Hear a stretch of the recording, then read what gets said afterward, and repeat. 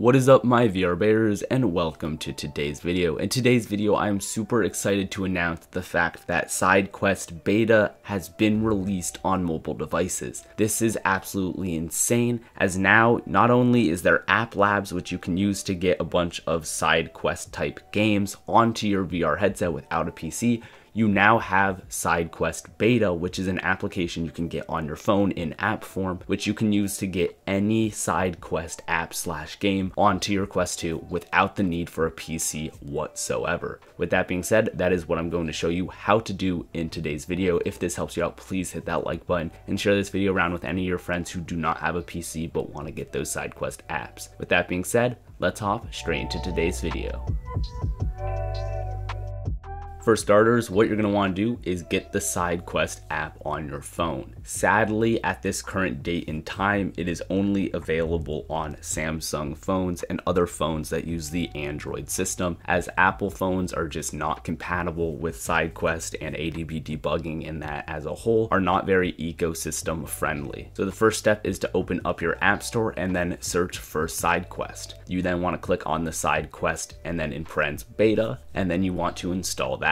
Once that is installed, you're going to want to open up the application. Read through this screen, follow the instructions there, or you can listen to what I say in the video, or you can do both. The first step is to plug in your phone to your headset. The easiest way to do this is to take the USB-C cable that comes with your Quest 2 in order to charge it and plug one end into the phone and one end into the Quest. Once you have done that, put on your headset and you should see a pop-up that appears that'll prompt you to allow access. Click allow access and then take off your headset. On your phone, you should see this little lightning bolt notification appear overlaying across your screen. Put your headset back on and you should see a pop-up that says allow ADB debugging. What you're going to want to do is click allow on that. You can also click that little checkbox, that way it'll always allow it for your mobile device. Once you've done that, you're free to go. It's that simple. Your phone is now connected to your Quest. Now, this part does get a little bit complicated though. It's supposed to be just this easy, but since the app is still in beta, it is a bit fidgety. Most apps, if not all apps, are unable to be installed as long as your phone is plugged into your headset. Going over USB-C cables is just not going to work like it does for your PC. You are going to need to connect via Wi-Fi. This was really fidgety and I had a hard time making it work, but you really just got to play around with it. Down in the bottom left hand corner, you can click on that little symbol and then you can do like the connecting thing. What I tried doing is click on allow Wi-Fi or turn on Wi-Fi at the beginning, wait for that to kick you out, and then you can unplug and try connecting. It's really annoying, it doesn't always work, and there's really no advice I can give you besides playing around with it. You got to plug in your headset, you got to click allow ADB debugging, play around with some of the stuff, unplug, try again, keep repeating until it finally works. Once it works, you should get a little green dot in the middle of your application, similar to what you would get on your PC, but instead of a red dot in the middle, it's a green dot in the middle. Once you've done that, you know you are connected. As you can see on screen, I tried sideloading the Attack on Titans game, Attack on Quest, and it was not able to work. That is because I had my USB-C cable plugged into my phone and into my headset and thought that that could work. It does not work. It said connected. I had the green dot, but it was not working because I was plugged in via USB-C. So you have to be over Wi-Fi in order for this to work. I eventually figured that out and was doing some fidgeting and eventually got the Wi-Fi to work as well. And from there, it's super easy. The downloads and installs can be a bit slow,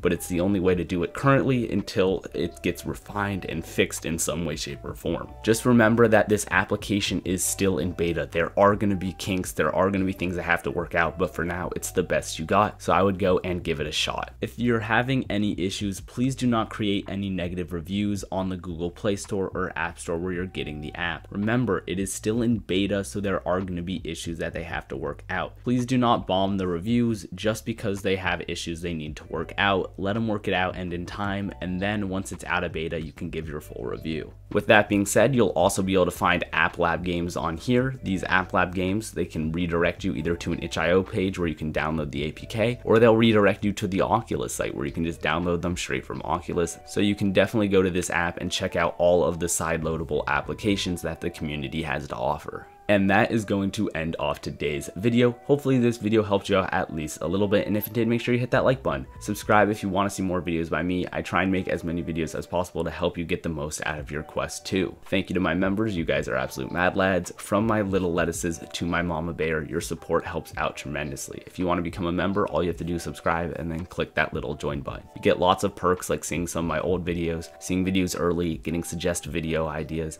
and getting to, you know, get that fun little badge down in the comments below if you're a common commenter. With that being said, I'll see you all in the next one. Peace out, everybody.